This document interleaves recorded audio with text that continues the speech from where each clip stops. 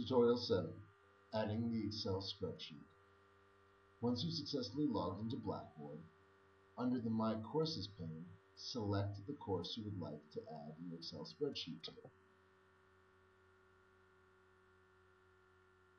In the left-hand side, under Course Tools, please select Control Panel.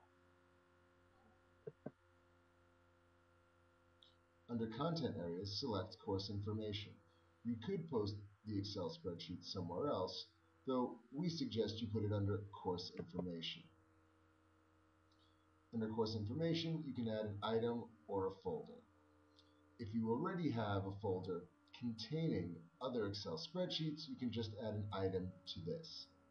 Since we do not, we're going to add a single item. As usual, Blackboard presents you with a number of text boxes, which they want you to fill out to describe the file you are adding. We are going to just call this ATT, short for attendance. We're also going to write the date. Under text, we're going to write a brief description of it.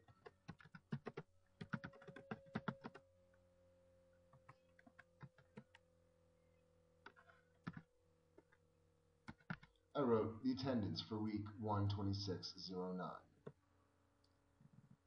We have content options. We're going to click Browse. I already have my attendance spreadsheet set up on my desktop, so I'm just going to load it up there. We get to set the options. We're going to make the content available, and I do want to track the number of views. I'm going to leave this up and displayed indefinitely. I'm going to click Submit. End of tutorial.